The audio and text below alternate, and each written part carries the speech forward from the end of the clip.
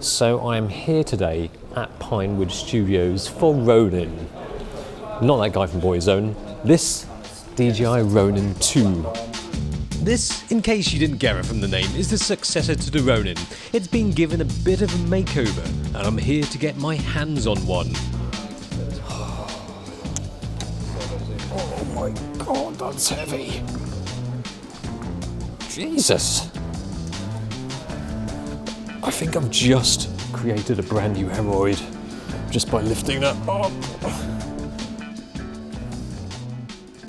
Okay, let's get hands off for a moment. So the good thing is that it's got feet, so you can just plonk it down when your back gives up. Okay. Crikey, my back. Yeah, so despite being made out of carbon fibre, it's still got a fair bit of weight to it.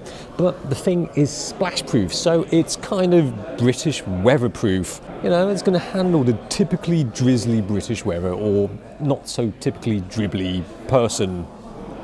So the thing is powered by 2 batteries, the same batteries as seen in an Aspire 2, and they're self-heating batteries, so if you're in a cold environment, it'll warm itself up. Brilliant. And they're hot-swappable as well, so you can take one out and it won't shut down. Now, battery life is about 8 hours uptime. That's just by powering the device by itself. But if you use it to power that and a camera like a red camera, you get about 2.5 hours of battery life, which is pretty good, as the battery charging time is 90 minutes. So you can charge your batteries, you can charge 2 batteries and use another 2 batteries. Once those have finished charging, you just swap them around. A neat power solution, a neater tucking away of cables within the carbon fibre frame to a super tidy quick setup thanks to the slick knobs and software. It's quite quick to power up. It's got auto-tune stability, which you can see on the touchscreen as you're powering the thing up. The interface is as simple and as intuitive as one of their consumer products. And why not? Why does Pro Gear need to be complex to set up anyway? You can also use the DJI app, which has also got features like time-lapse, panorama and camera anchor. And also you can use remote control to control it from up to a mile away. But up close is where you get to see how impressive it is. In terms of performance, it's got 5 times higher torque, and you can use it up to speeds of 75 miles per hour. It can technically break the British speed limit. That's thanks to 2 things. 1, GPS, and 2, huge ass motor that has 5 times more torque than the old one to keep things in place. It's all about that motor. It makes this thing so responsive too.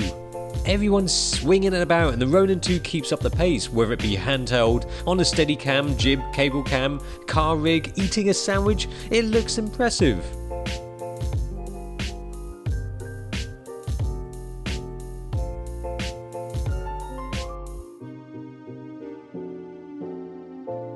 Okay. Let's get you done up here.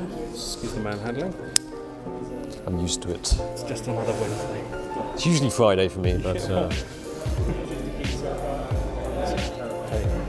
Got that? Yeah. Okay. Once you click to that, a bit easier. That's it. Okay. So you're sort of waddling at the moment. That's my natural walk. Is this it? That's how I walk. Okay, take it. No. Okay. Okay. So it's my first time using one, but it didn't take me long to feel like a machine.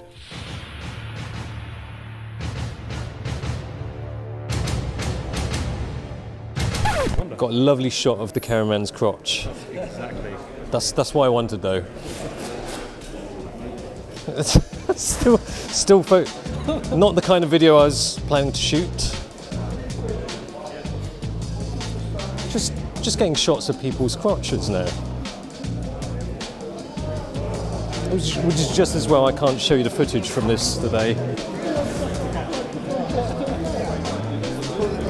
Just all dudes' crotches. You specialise in low-angle camera shots. There you go. So what do you think of the Ronin 2? I like it. Yeah? I mean, I'm surprised, is the honest answer. It handles a gargantuan payload of 13 kilograms, which means a lot. Red, no problem. Alexa, yes please. And with some fat glass for some front-heavy setups, this can handle it. It did really well. We had the motors didn't stop at any point. They didn't give up.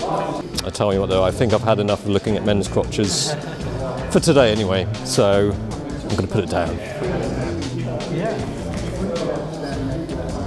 Oof. With the ring thing, this is 5.5 kilograms. 4.5 kilograms without the ring. The original Ronin is 4.5 kilograms. When you combine that with an Alexa or chunky payloads, it certainly is far from light. But with the tweaks and improvements, this is one heavyweight of a performer. As it can handle some huge payloads, this is probably more than some people actually need. But there is no denying what a beast of a gimbal this is.